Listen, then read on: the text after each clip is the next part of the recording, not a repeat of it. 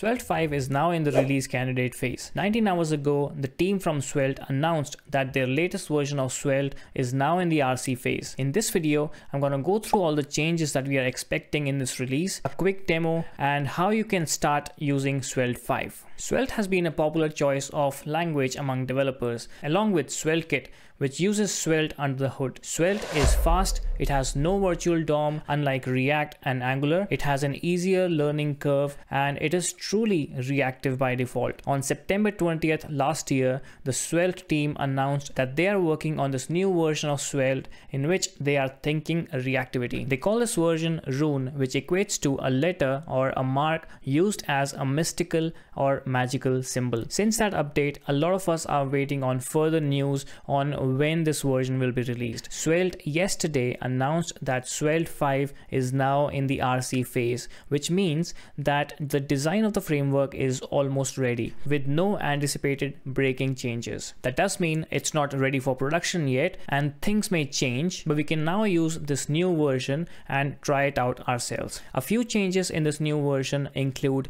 less boilerplate and more flexibility, better component composition with a lot of help of snippets, native TypeScript support even inside your markup. The biggest change, however, is reactivity. Svelte is now using signals for reactivity, and signals are not new. Signals have been popularized by Solid.js, and even Angular is now using signals, but it all started with Knockout.js, who initially implemented the concept. This is how a simple increment function in Svelte looks like. We have two variables at the top over here, and then we have a simple function that changes the items in cart by 1. After that, we have this remaining variable which is derived from the change of values of total items and items in cart, and that is a reactive variable in Svelte 4. And this is how we define reactive variables. We use the dollar symbol, and that'll tell the Svelte compiler that this is a reactive variable. After that, we have this on-click event, and it's a weird notation, and that has been fixed in Svelte 5 as well. On click of this event, we will call the add to cart method, and that'll change the quantities of the items in the cart, and it'll also reactively change the remaining items that we have. Svelte has also released the playground for their latest version, which is Svelte 5, and I'll give the link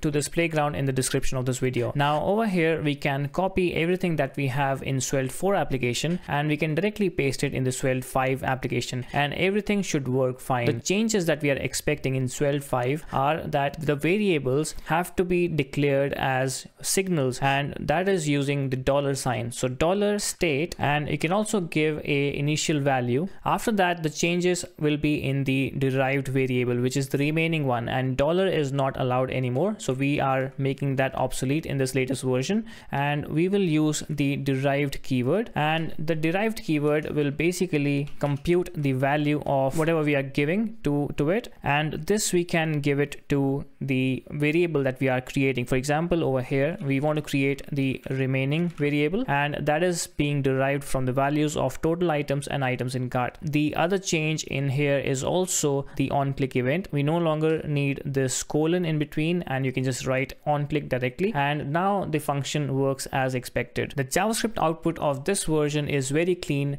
and the signals behind the scene get converted to get and set methods. It's easy to say that with Svelte 5 changes, we are going to say goodbye to a lot of unconventional stuff that was happening in Svelte 4. You can use the Svelte version using npm create Svelte at latest, or you can add the Svelte 5 to an existing application using npm install --save -dev Svelte at next. We still don't know when Svelte 5 will go to production, but needless to say that Svelte 5 looks exciting, offers a bright future ahead, and it'll be worth the wait. If you like this video, please consider subscribing, give it a thumbs up, and I'll see you all in the next one.